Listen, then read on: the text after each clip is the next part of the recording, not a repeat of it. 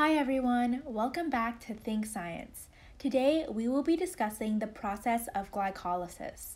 Before we get started, we wanted to start off with the question of the day. Who first discovered glycolysis? Leave your answer in the comments. First, let's begin with an overview. Glycolysis is the first step of cellular respiration.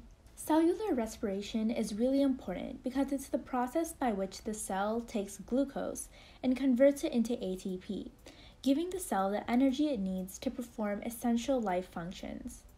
So you may be wondering, how does the cell get glucose? In our previous videos on photosynthesis, we talked about how the plants use the process of photosynthesis to convert light energy into glucose.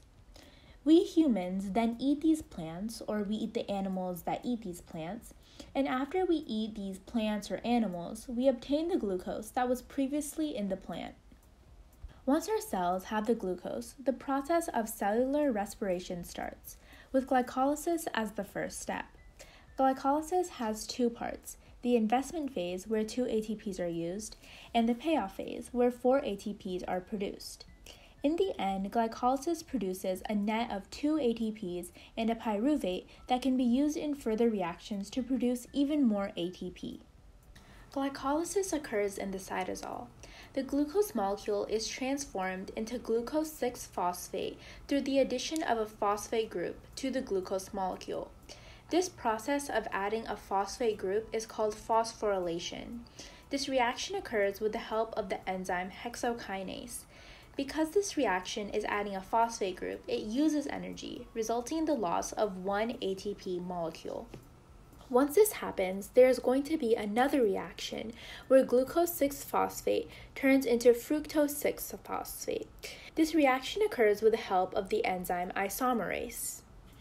Then, the fructose 6-phosphate is going to have a phosphate group added to it, making fructose 1,6-biphosphate. You can see here the hydrogen was replaced with a phosphate group.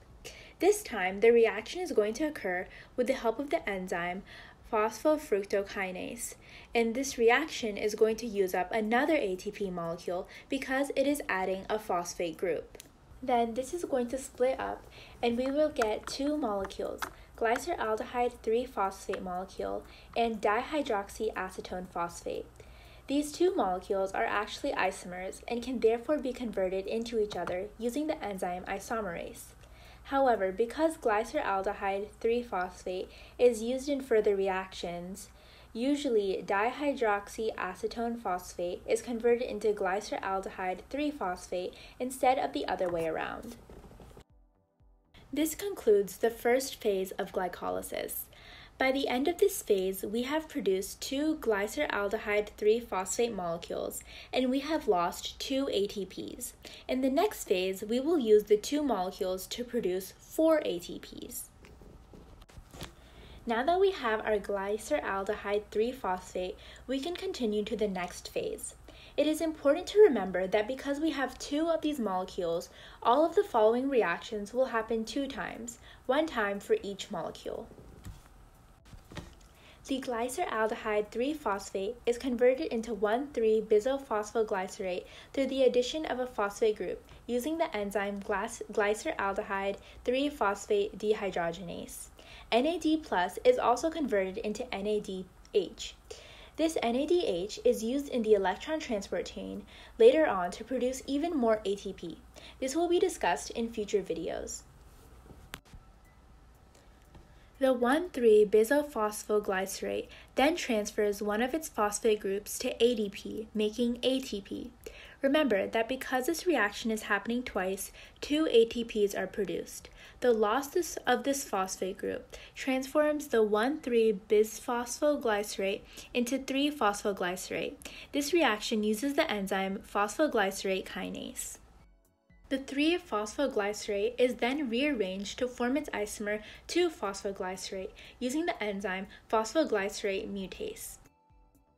The 2 phosphoglycerate molecules then lose a water molecule and becomes phosphoenol pyruvate. Because phosphoenol pyruvate is unstable, it readily donates its phosphate group to ADP, which produces ATP. Again, this reaction will be happening 2 times, so 2 ATPs are produced. The loss of a phosphate group for phosphoenol pyruvate results in a pyruvate molecule. This is the last step of glycolysis, which results in 2 pyruvate molecules. These 2 pyruvate molecules, in addition to the 2 NADH molecules that were produced, are going to be used in future reactions that will result in even more energy being produced. We will be uploading videos detailing these future reactions next week. Thank you for watching Think Science. To support our channel, make sure to click the red subscribe button below this video to subscribe to our channel for more easy to understand science videos. If this video made sense, leave a comment to let us know. Be sure to also leave any questions and we will do our best to answer.